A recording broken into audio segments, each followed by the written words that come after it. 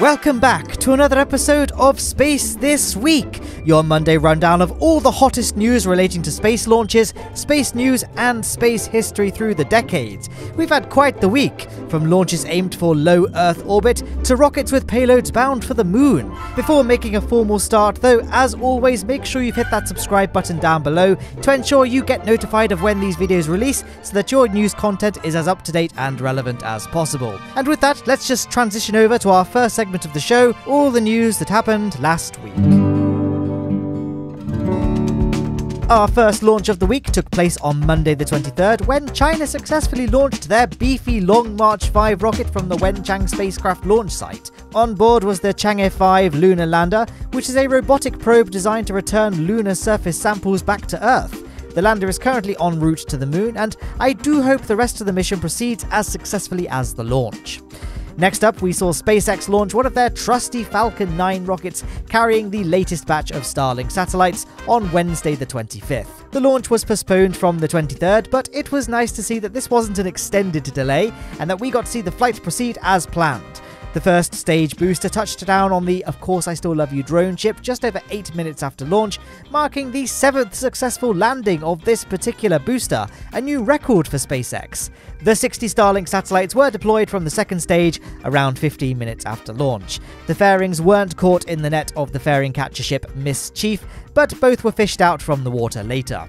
Starlink is a fairly frequently occurring topic on this channel due to the high frequency of launches, but if you're new to this sort of thing, then Starlink is SpaceX's mega constellation with which they hope to provide high-speed satellite internet on a near global scale. This latest batch of satellites will definitely help contribute towards this goal, and it's always fun watching Falcon 9's launch and land. Also on Wednesday, Rocket Lab released more awesome footage from their Return to Sender mission. While this flight took place a couple of weeks ago now, it was still a very cool mission, and this newly released footage of second stage separation is definitely worth sharing, in my opinion.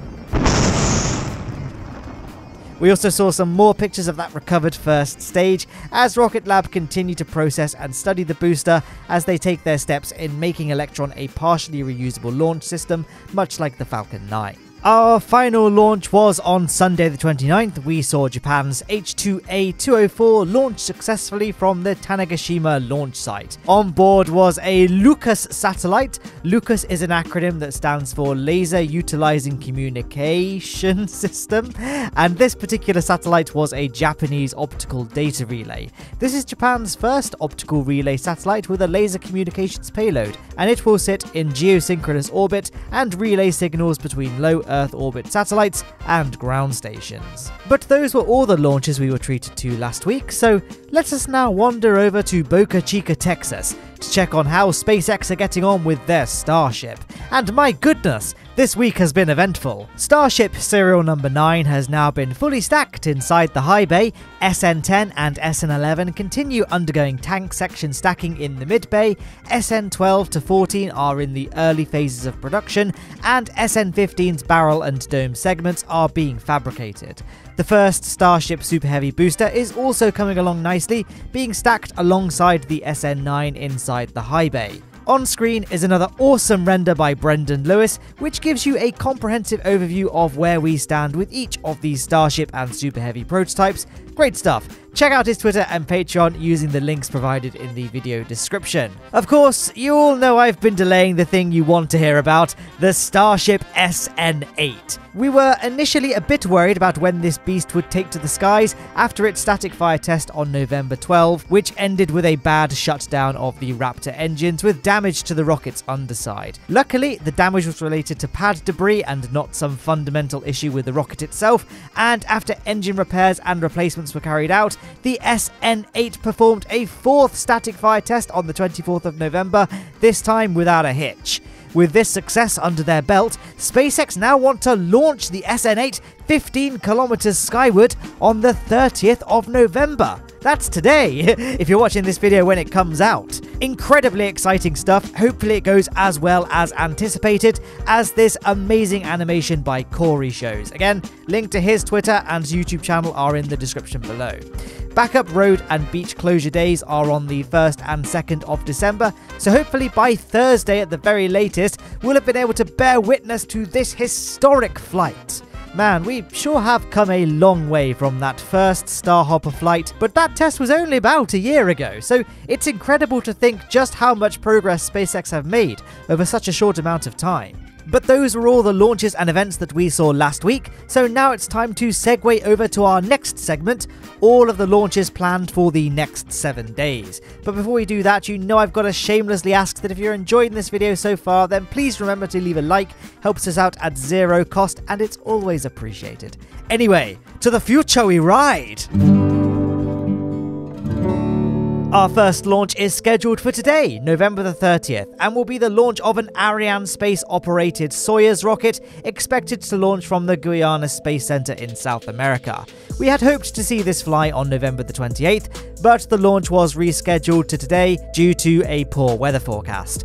On board the Soyuz will be a Falcon I-2 high-resolution Earth imaging satellite on behalf of the United Arab Emirates. This will be the second Falcon I-2 satellite launched for the UAE. The Falcon I-2 satellites are built by Airbus Defence and Space and Thales Alenia Space and are built for optical military reconnaissance.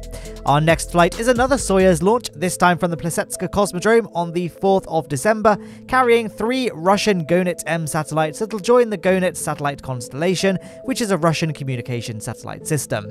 Much like the last Soyuz launch, this was delayed from last week as well, so hopefully things proceed as planned this time. Our next launch will be on the 4th of December and will be another Russian rocket, this time an Angara A5.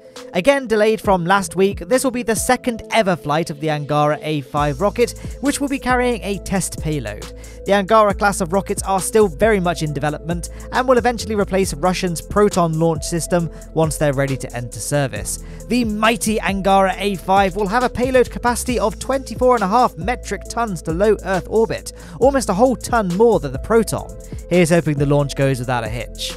On Saturday the 5th of December, we have 2 launches from 2 different continents. The first will be a Falcon 9 and will be a resupply mission for the International Space Station, meaning that, if this launch goes ahead as planned, there'll be 2 Dragons docked to the space station. This ain't your regular old resupply mission though, as in addition to the cargo Dragon, the Falcon 9 will also be carrying a brand new International Space Station module. This module is called the Bishop Airlock and is a commercially funded airlock module that will be used to deploy CubeSats, small satellites, and other external payloads. The name refers to the Bishop chess piece, which moves diagonally. The module will attach to the Tranquility module, and it doesn't have any hatches. Instead, the Canadarm2 can connect to one of its 2 grapple fixtures in order to move the airlock on or off the station's berthing port, which does have a hatch. Because it has 2 grapple fixtures, the airlock can be moved up to the mobile base system along the main truss of the space station.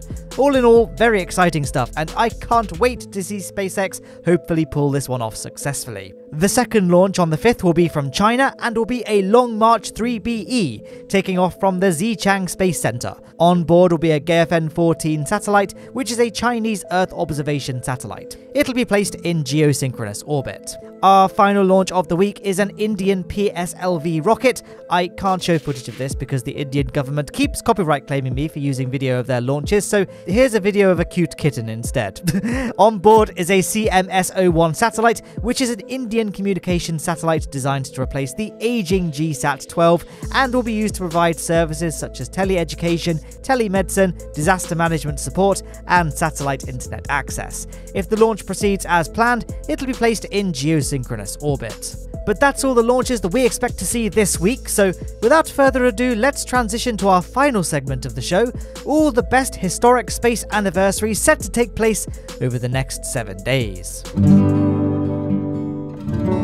Our first anniversary of the week is today, Monday the 30th of November, when, in the year 2000, NASA launched STS-97. This was the 101st Space Shuttle mission and was the flight of Space Shuttle Endeavour. And it's a particularly significant flight because not only did its mission involve the fitting of the first solar arrays to the young International Space Station, but it would also be the final human spaceflight of the 20th century. Endeavour would continue serving NASA for some 10 years more, completing its final flight in June 2011. Also on November the 30th, but this time all the way back in 1954, we have a fairly unusual story.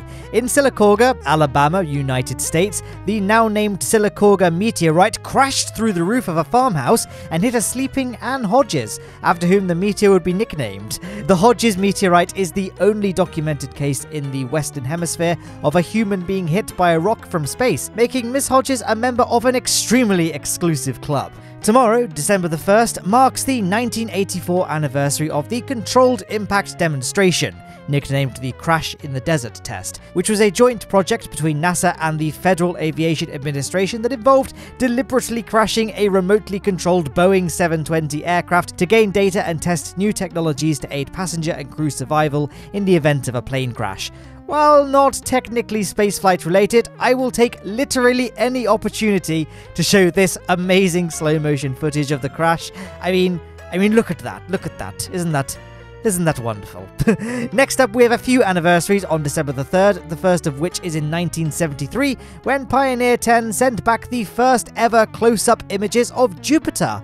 These far exceeded the quality of any previous photos of Jupiter taken from Earth, and the Pioneer program would later receive an Emmy Award for their presentation of the photographs to the media.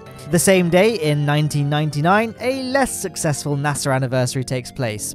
This was the day that the Mars Polar Lander entered the Martian atmosphere, headed for the South Pole. The mission up to this point had gone fairly well, but upon atmospheric entry, communications were lost, and attempts to re-establish contact with the spacecraft was not successful, with the lander remaining radio silent after it was expected to have landed. Attempts were made by the Mars Global Surveyor and Mars Reconnaissance Orbiter to locate the wreckage, but the lander was nowhere in sight. It remains lost to this day. The last anniversary for December the 3rd is in 2014, which is the day that the Japanese space agency JAXA launched the space exploration probe Hayabusa 2 from the Tanegashima Space Center on a 6-year voyage to asteroid 162173 Ryugu. Upon arrival, it deployed 4 small rovers down to the surface, which would go on to take the first ever photographs from the surface of an asteroid. The Hayabusa 2 also collected samples from the surface of the asteroid, which are due to arrive back at Earth in just a few weeks actually. So make sure you stay tuned to Space This Week for updates on the hopeful success of this sample recovery procedure. Next up, on December the 5th in 2014, we had the launch of Exploration Flight Test 1, which was the first flight of the Orion spacecraft, the spiritual successor to the Apollo spacecraft. Launched atop a mighty Delta IV Heavy, the Orion module successfully made it into space, where it completed its 4-hour 2-orbit flight. The second orbit featured a very high apogee that resulted in a very high energy re-entry at around 32,000 kilometers per hour. This mission design emulates that of Apollo 4, which validated the Apollo flight control system and heat shield at re-entry conditions planned for the return from lunar missions. The Exploration Flight Test 1 mission was a success, and the Orion module used is now on display at the Kennedy Space Center Visitor Complex. Our final anniversary of the week is on December the 6th, which marks the 1957 anniversary of a launch pad explosion of Vanguard TV-3, which thwarted the United States' first attempt to launch a satellite into Earth orbit. This was a real blow to the US in the space race, as the explosion followed the Soviet successes of both Sputnik 1 and Sputnik 2. Luckily, the Americans wouldn't have to wait too much longer to see success. The Explorer 1 probe would be launched in January the following year and would end up reaching orbit successfully, the first American satellite to do so. But that's the final anniversary of the week, and thus the conclusion of this week's history segment. And so brings an end to another week of spaceflight events, spaceflight previews, and historical celebration. Out of curiosity, which of our 3 segments of the show do you prefer the most? I'm always looking at how the series can be refined or improved, so feedback is always very much appreciated. Let me know in the comments down below, but with that I see no reason to delay showcasing the end screen, which has a few things. To the left is a link to the full Space This Week playlist if you want to see more videos like this one, and on the right hand side is a video chosen for you by YouTube's recommendation AI. Hopefully it made a good choice. There's also a link to subscribe and check out my Patreon if you'd like to support the show monetarily, and in the description you can find links to stuff like Twitter, Discord, merchandise, etc, etc. Thank you very much for watching, and I'll see you next Monday.